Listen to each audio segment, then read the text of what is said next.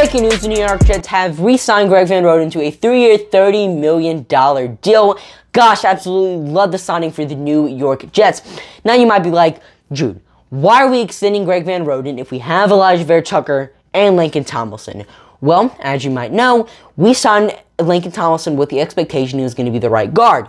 We're moving him back to the left guard spot because the Jets don't like Elijah Vera-Tucker. We don't think he's a good player at all, and they realized Greg Van Roten was the perfect player to replace him on the line. And if you're like, well, why did we trade for Laurent Duvernay-Tardif? Because he replaced Greg Van Roten on the line last season. There's actually an interesting story behind that. So Joe Douglas was in his backyard, smoking a cigar, watching his kids play soccer.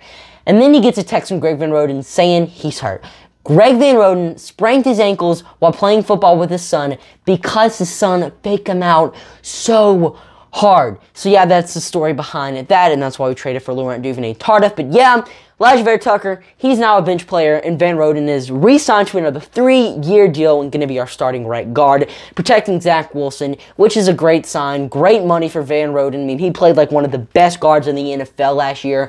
So glad Joe Douglas could sign him to this cheap of a contract. But anyway, what are you guys' thoughts on the signing? Do you love it? Do you hate it? Let me know down below. And I'm your host, Jude, signing for now. See you guys later. Peace.